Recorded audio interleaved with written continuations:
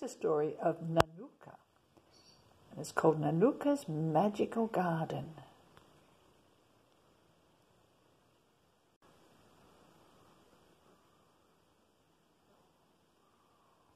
On top of the planet, no flowers could grow. There was nothing there at all but snow, snow, and more snow. As far as you could see and as far as you could go. But in her little igloo, Nanooka had a dream of the most wonderful garden that she'd ever seen. It had thousands of flowers in brilliant red and green. Nanooka woke up and put on her furry shoes, her thick warm mittens and her fluffy coat too. And then she raced off to tell her friends the news. "I have a magical garden," she shouted to the seals.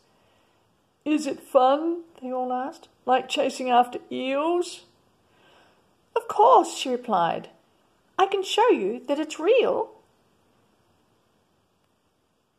"I have a magical garden," she shouted to the owls. "More magical than snowflakes?" they asked with a growl. "It's full of sparkling rainbow light," she said with a howl. "I have a magical garden," she told the fox and the hare. "More exciting," they both asked, "than running everywhere?"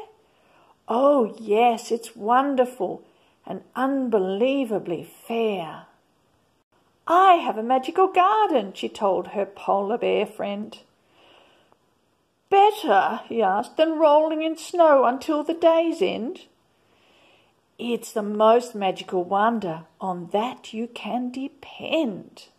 So Nanooka and her friends walked over the hills to search for the garden of magical thrills. But all they could find was snow, calm and still.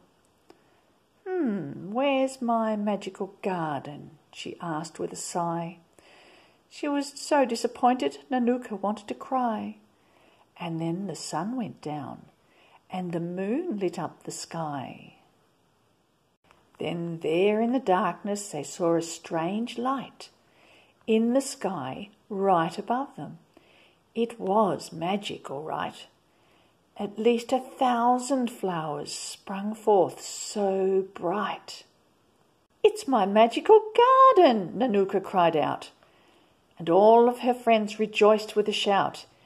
"It's beautiful, sparkling, and magical, no doubt."